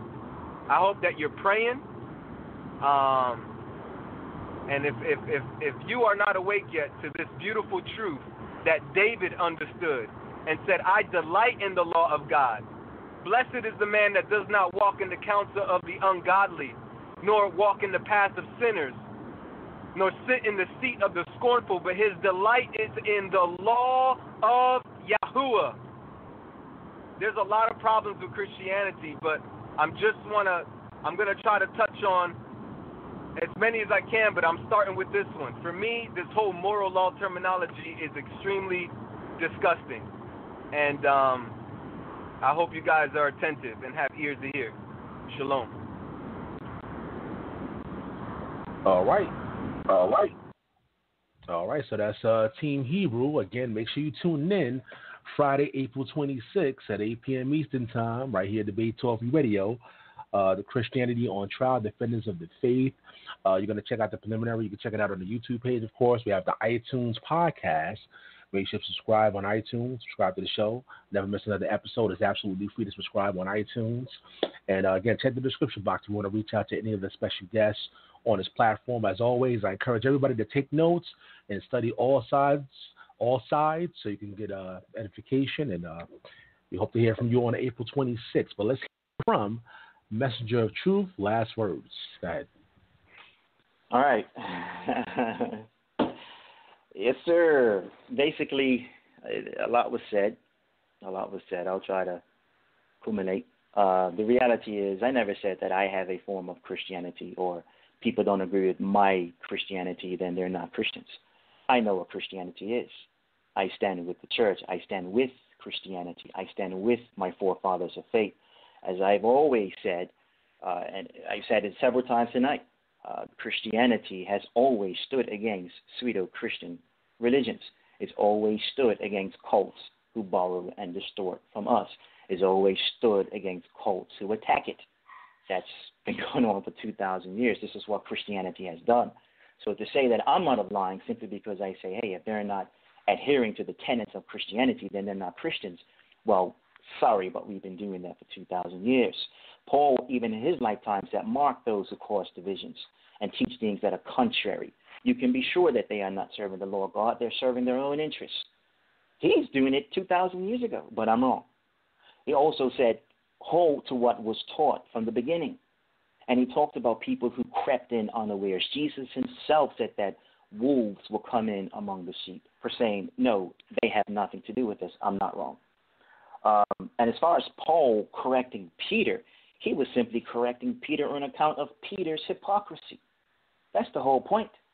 Peter was acting all like he was old friends with the Gentiles, but as soon as his fellow Jews came around, he would withdraw himself from the Gentiles. Paul got angry with that hypocrisy. That's what that story was about.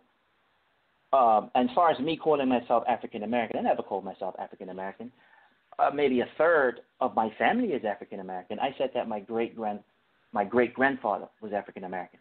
And the whole point of me saying that is because it was said that I can't understand this word of God because I'm not a Hebrew. The point was obvious. If you say that you're Hebrew Israelites just because you're African Americans, and if you say the lineage is through the father, then my great-grandfather, his son down to me, based on your theology, that makes me a Hebrew. That was my point, and it was clear as day. And as far as Jesus' Hebrew name, there is nothing, absolutely nothing in the scripture that tells anyone to call a Hebrew name. In fact, if you knew the language like you boast about, and if you knew the Greek like you boast about, you would know no Greek ever said Yeshua. You know why? Because there is no ch sound in Greek. No Greek ever said Yeshua. They called him Isus. And he answered every single one. He never corrected them. Never, ever corrected them. So that right there is out the window. That sacred names movement was crushed decades and decades and decades ago. And as far as the Sabbath being observed as was their what? Custom. The scripture says it over and over and over. It was said 3 times tonight, as was their custom, not as the law of Moses commanded. It says as was their custom. Of course they should observe the Sabbath if they're Jews. Of course.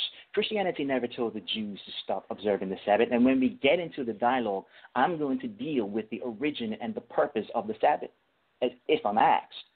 But then I heard, 2,000 years is too young. Actually, it's perfect. 2 days. 1 day is like 1,000 years. 1,000 years is like a day. 2 days, wash and make ready. And on the 3rd day, the Lord will come down and live in your sight. 2 days, God will punish Israel, and then he will restore Israel on the 3rd day. 2 days, Jesus refused to go to resurrect Lazarus, but then he left on the 3rd day to go and resurrect Lazarus. Do you think these things don't have clues? There's plenty I can go into. As far as somebody said, we agree and teach God's word. God's word cannot be broken.